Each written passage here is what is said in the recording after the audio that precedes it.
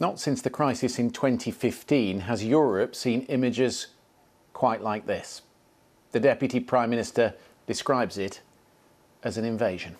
It is obviously organised, financed and prepared. It is an act of war, because if we go on at 6,000 migrants a day, it means collapse for Italian society. I said it at the beginning. What is happening in Lampedusa is the death of Europe. 7,000 migrants crossing the Mediterranean in just 3 days to an island with space for just 400.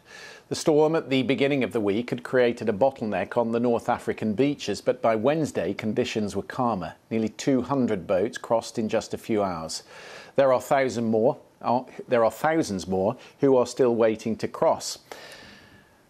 From here in Lampedusa, most of these migrants will be transferred to the Italian mainland, but the vast majority will disappear before those asylum claims are decided. They are heading north, and that is testing the European Union. Today, one of the leaders of the French far right, Mariam Maréchal, was in Lampedusa to see it for herself. We know that many of the people we are seeing today will probably be in France in a week or a month's time. So I want to be here to call for a change in policy at the European level and also for our member governments to take responsibility and stop sending out signals of openness that are contributing to the humanitarian situation we are seeing today in Lampedusa.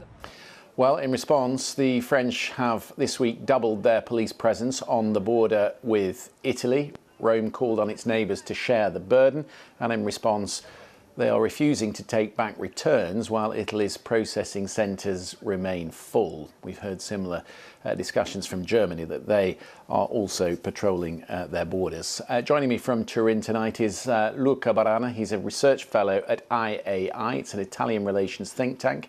His research focuses on EU and Italian migration policies. We will get to that very shortly. But what is at the root of this? 124,000 have landed in Italy this year. That's up from 65,000 during the same period last year. Why are we seeing so many people crossing all at once?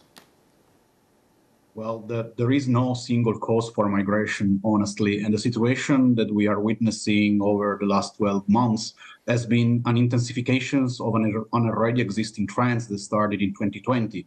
Numbers in spontaneous arrivals in Italy and irregular crossings of the central Mediterranean Sea have been increasing since 2020. But it's true that over the last 12 months, the situation has worsened from this perspective. And also it has changed in terms of the composition of the flow. Now we have more people from sub-Saharan African countries trying to reach Italy, and they are departing from Tunisia. Paradoxically, Tunisian citizens are not the first group represented in the flow towards Italy anymore, as it has been between 2018 and last year, actually. And probably one of the main causes is the internal situation in Tunisia, where policies introduced by the government discriminating sub-Saharan migrants' presence or transiting through to the country have been pushing many people out of the country and towards Italian shores. Europe has tried and failed for many years, excuse me, to find a collective response to this. I've sat in on so many summits in Brussels when these things have been discussed. But right now, it seems to me there is no appetite in Europe to help Italy. Politically, what are the risks of that if Italy is left to deal with this alone? Actually, it's kind of paradoxical that we are having this kind of discussion, but because just 2 months ago or 3 months ago, the European Union was witnessing what was defined as a historic agreement in the Council to review and to reform the internal asylum system, but we know that the kind of agreement is still on paper. So yeah, politically, I think there will be consequences, but at the same time, I don't see we are going towards a rupture in relations between Italy and the European Union, because Prime Minister Meloni has portrayed herself over the last year since she took office as a cooperative and a reliable partner for the European Union. The Commission is actually aligned with her. Ursula von der Leyen was in Tunis in order to sign the memorandum with the Tunisian government spearheaded by Italy. Now there are news circulating of the possibility of von der Leyen being in Lampedusa with Meloni in a highly significant political signal. So let's see. I don't think we are going towards a clash. But of course, in Italy, the tones and the rhetoric are harshening.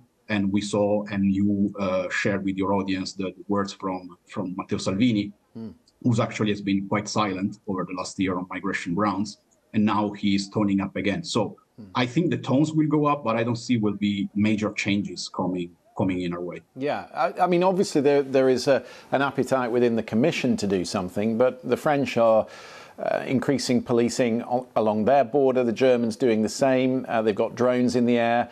They've said that they're not going to take migrants from Italy because Italy is not taking migrants back the other way under the Dublin scheme. In fact, there is no Dublin scheme at the moment. So, I mean, what you can see a scenario where, in actual fact, the Italian authorities, overwhelmed by this, surely just let these migrants head off through Northern Europe.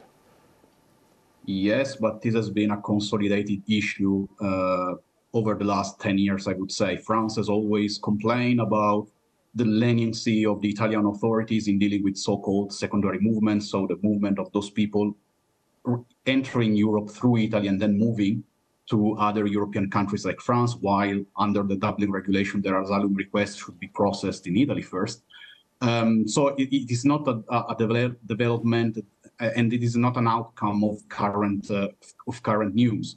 This is something that has been going on for years, and in fact, no agreement has been possible in Europe on a major agreement really reforming the common European asylum system since the migration crisis in 2015. So while what is happening today is a severe issue that will, again, probably have some political consequences, but it's nothing new in terms of relations between European Union member states. France and Germany have their own consolidated position, and Italy has its own. And it has been like this for, I don't know, 10 years maybe. Can we just talk about where this is coming from? I mean, you've talked specifically about Tunisia and the deal that Prime Minister Maloney's tried to put together with the Tunis government. I mean, in years gone by, they used to pay Colonel Gaddafi to patrol the beaches and break up the gangs. Do they have a willing partner in Tunis? Because according to the Deputy Prime Minister, Mr. Salvini, he thinks it's coordinated, and he goes further than that. He calls it a war. Of course, President Said is a tricky partner. He has been very skillful in playing European anxieties on migration in order to extract some concessions in the memorandum that was signed in July. Of course, in terms of money, that, by the way, has not been disbursed yet. But also, if you read the memorandum... So you think it's leverage? Do you think he's letting them go through because the money's not arrived?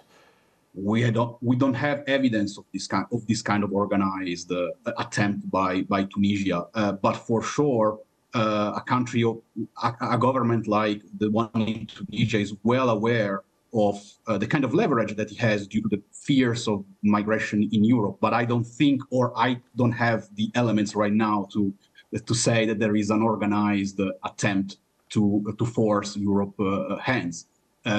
For sure, since the memorandum has been signed, there has been actually an increase in the number of arrivals in Italy from Tunisia. But I don't think, and again, I don't have the elements and the evidence to say that this is an organized attempt. Okay. Luca Brana, really good to talk to you. Thank you for your thoughts.